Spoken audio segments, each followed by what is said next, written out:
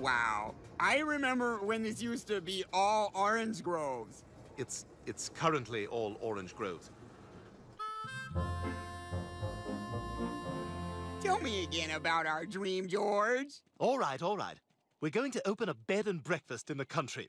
And we won't be afraid to let our guests know that we're Steelers fans in this house. What about the rabbits? Yeah, we'll have rabbits too. But we'll also have a sign in the front that says Steelers fan parking only. And sometimes we'll give our guests a fake hard time. Like if they're Jets fans, we'll be all like, okay, I hope you don't get towed. But obviously, you know, of course, we're not going to tow them.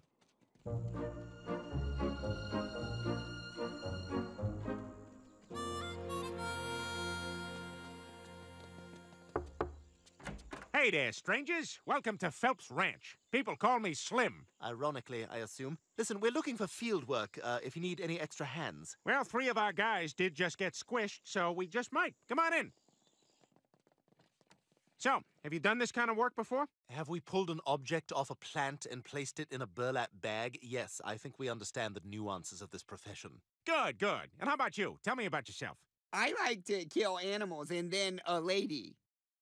I got a good feeling about you guys. All right, you guys are doing great. Hey, listen, my dog just had puppies, and I thought, since you're covered with feces and I barely know you, I'd give you a delicate Snow White newborn puppy. Okay, just don't give me the dead eyes over there, because I've already been killed twice in the other 2 stories, and I don't want... Puppy! Ah! This puppy doesn't work.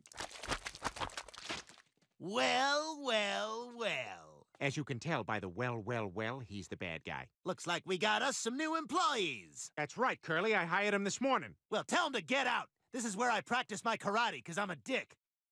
I understand you like to pick fruit. You ever pick something bruised and pear-shaped? Fruit has seeds you can pull out. Hey, Hodor, stop coming on to my slutty wife. Look, I can tell by the fact that you wear a single Vaseline-filled leather glove that you're a reasonable man. So let's all take a deep breath and calm down. No! Karate chop! Oh, damn it! I tuck my jeans into my boots. I'll get you, you stupid giant moron! Not great timing, I know, but can I leave early for a dentist appointment? So, I should be home by 10. It's just this piano bar / cabaret place called Tinkle's. Rory told me about it. Who's Rory? You remember him? The field hand who gave me a shoulder ride back to the house? That was Rory. Anyway, it sounds like it's just a hoot. Wow, maybe you'll meet a pretty lady to get married to there. Yeah, well, that's the idea. While you're gone, can I touch myself?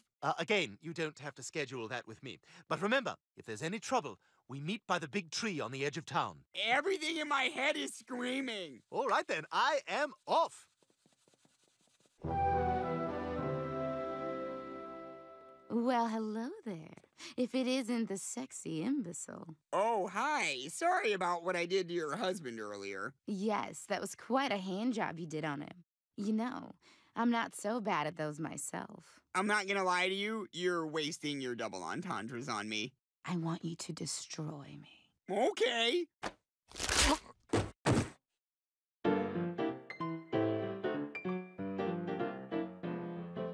Jeepers, creepers, where'd you get those peepers? Jeepers, creepers, where'd you get those eyes? Thank you, thank you. Oh, I just love a song that explains what it just said. All right, evidently I have to go to the big tree on the edge of town to take care of something. This shouldn't take too long. Do not take my songs off the list.